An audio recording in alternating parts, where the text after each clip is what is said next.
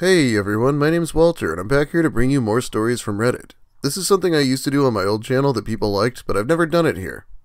Today we're going to be talking about weeaboos. Weeaboos are those fans of anime and often Japanese culture in general that take it way too far. They get weird about race, they ship their friends, they shout Japanese phrases in public, they wear ahegao sweatshirts, they have body pillows. Well, you get the idea. Let's just begin with Weeaboo Stories from Reddit Weeaboo Tales. Reddit Weeaboo Tales is of course the place to leave your stories about encounters with weebs. And that's where these stories mostly come from. Throwback from high school. Although I'd never learned the term weeaboo until a few years ago, I can definitely recall meeting plenty of people all throughout my life who definitely fit the bill. One of whom was a white girl from my freshman year in high school. Unlike the other creeps in this thread, I actually felt she was pretty sincere about her interest in Japan and Japanese culture, but like everyone else here, took it way too far. We'll call her M. Despite us only being freshmen, M was convinced her calling in life was being a manga artist in Japan. To say she liked manga and anime would be the understatement of the year. She had a pair of cat ears that she'd wear to school, would call people Baka-chan if they annoyed her, and talked about her habit of force-feeding herself fish to get herself to like it when the time came for her to move up to Japan for her future career.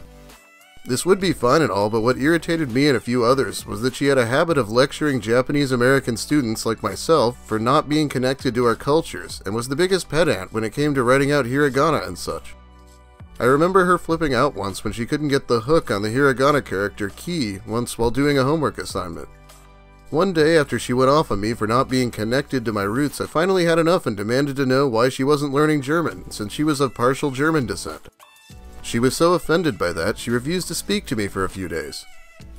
Yeah, this is what you see in this subreddit. People are really weird about race. They'll be jealous that they're not Japanese and think the Japanese people they know aren't taking it seriously enough. The next one here is actually from Reddit Neckbeard Stories, but it's obviously about a weeaboo. You can't go to Japan. In my school, it was a small school. Everyone knows each other to some degree. There was this one kid who everyone knows and was infamous in the school.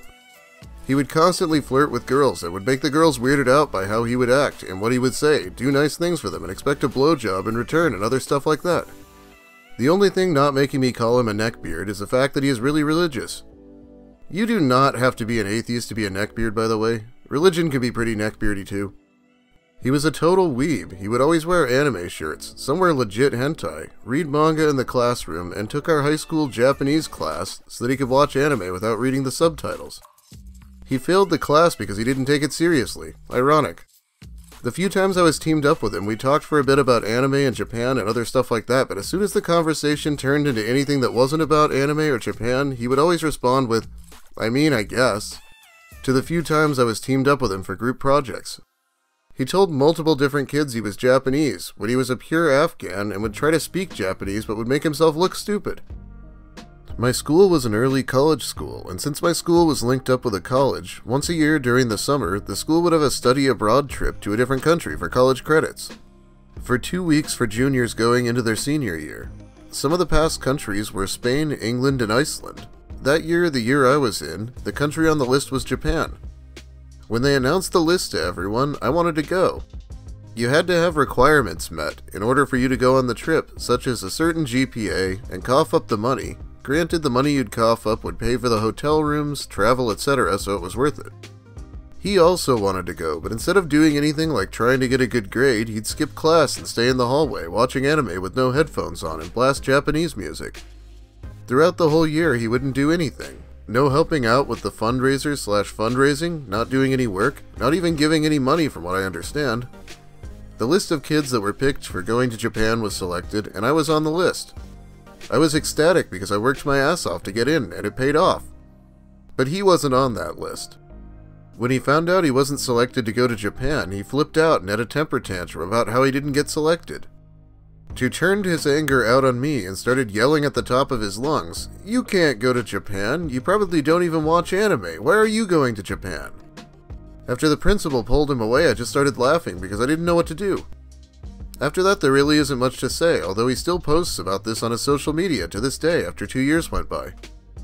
Okay, why did he think he was getting the trip to Japan? Just because he visually wanted it the most?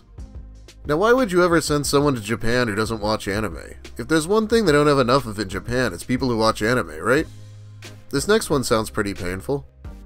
Some girl in my public speaking class did a whole presentation on her boyfriend from a dating sim. Honestly, I forgot this sub existed for a while, but this memory is literally seared into my brain. I still get secondhand embarrassment just thinking about it. So there was this girl in my public speaking class last year who's one of those weebs that really likes to broadcast it. Lots of anime hoodies and shirts, keychains and stickers of characters, and a backpack made to look like the costume of All Might from My Hero Academia. She was a super senior who switched majors in her 4th year, so I don't know how she managed to afford it all. I'm something of an anime fan myself, so I know it's all probably overpriced as fuck. Once she even came to class in what I think was either a gothic Lolita dress or cosplay. It was purple, lacy, and way too small for her. Anyway, our first presentations were pretty chill, just a get-to-know-you exercise so the professor could gauge your skills. Most were pretty boring, I know mine was. I was kind of looking forward to the weirdos in the class just to break the monotony. So homegirl goes up in all her glory, in a cat-eared hoodie with thumb holes. The first few slides were pretty heavy. She went into a lot of personal detail about a death in her family for a presentation to virtual strangers. Once everyone in the class was depressed and slightly uncomfortable, she switched slides from a single photo of her dead relative to a collage of pictures of this one white-haired anime boy. The size of the screen made each full body shot roughly the size of a body pillow, and each headshot the size of a car tire. Before we go any further, I'd like to show you the character she's apparently talking about. Zen from Mystic Messenger. Right. She explained how he was her boyfriend from a dating sim called Mystic Messenger and how she left her real-life boyfriend for him. She launched into this catalog of her ex's various flaws. He didn't appreciate her, didn't support her, was dismissive of her feelings, never took her out on dates, etc. Then she started explaining how much better this fictional character was in every way. He was sweet, he made her feel special, he asked her about her feelings, and on and on. She explained how the game is set up so the characters send texts to your phone, and how she felt more excited to get texts from him than from her IRL boyfriend. She said she had developed actual feelings for this anime boy the more she learned about him because they had so much in common, and he's been through so much, but he's still so kind. She even talked about how she initially went after some other character, but he captured her heart with his mysterious past or whatever. The whole time she was using his name and speaking in the present tense like he was an actual person. About 10 seconds in, I had to look down at my desk and do breathing exercises because I was so embarrassed on her behalf. Everyone else talked about their major, or their service trips, or being a student athlete, so we were in a class of the most normal people you can get, and they all looked absolutely baffled. Then she dropped the bomb that her ex was from high school, so she'd been virtually dating an anime boy for at least 5 years. Normally the class clapped after a presentation, but it was dead quiet. The professor said something about appreciating how candid she was, but she was half Japanese and you could see the "holy fuck, are white people really like this?" lurking in her eyes. I never thought people like her actually existed outside of basements. It was honestly the most surreal thing I've ever experienced. God, I want to say it's hard to believe, but I keep seeing people who are this bad, and videos of presentations that are this awkward, so I'm not sure why it's so hard to believe anymore. It's believable that someone who made things awkward by beginning with a big tragic event might also be doing something else that's not exactly socially aware. Imagine being the guy whose ex is ranting about how much worse he was than an anime character. There's still time left for one more story though, I think. Weeb tells me I'm racist for not liking anime. When I was in college, I attended a lecture by a Japanese immigrant who talked about the history of Japan and how it influenced the cultural attitude of cleanliness and certain things that are inherently dirty or clean. I specifically found it interesting that there is a certain pair of shoes designated for the bathroom and nowhere else.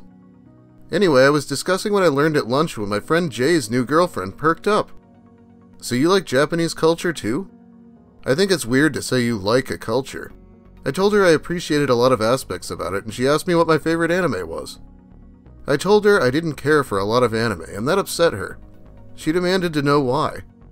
I said in as polite and inoffensive way as I could that it was too juvenile. The humor in most revolved around silly, exaggerated faces, shouting, and overly sexualized scenarios. The dark or gritty anime came off as something an edgy teenager came up with after reading a 2-page essay on nihilism. I made sure to say that other people are entitled to enjoying whatever they like, and I wouldn't harass or demean them for it. It's their choice to watch what they want. That was not okay. Not for this chick.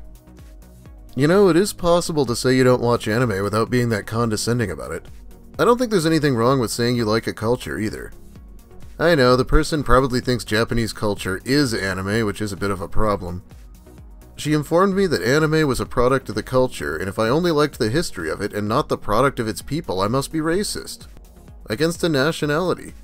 Now I was kinda pissed off. I told her a lot of anime are obviously culturally watered down to be more palatable for those profitable Western markets, and that occasionally showing a character bowing or eating from a bento box isn't cultural respect.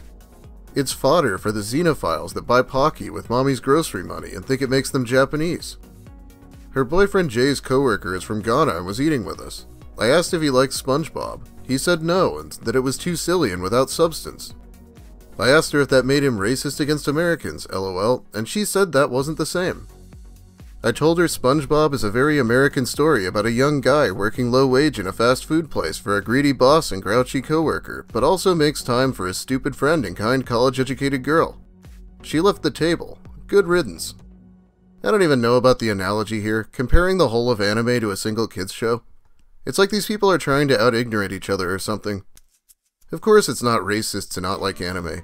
It's more racist that she equated anime as synonymous with Japanese people and culture. Anyway, that's about all the time I have for you today. Thanks for watching, everyone. If you liked the video, please leave a like. If you have something to say condemning or defending these people, let me hear it in the comments. I'm not always right. Don't quote me on that, though. If you're new here, consider subscribing because I'm almost to 10,000 subscribers and we'll see if I can do some sort of a special. Thanks also to my generous patrons. I need to do a shout out here soon, but they're helping me survive through all the YouTube bullshit. I'm such a sellout. Well, that's about all I have to say today. Watch out for more content in the next few days, though. Have a great day, everyone, and make sure to consume anime responsibly if that's what you're going to do.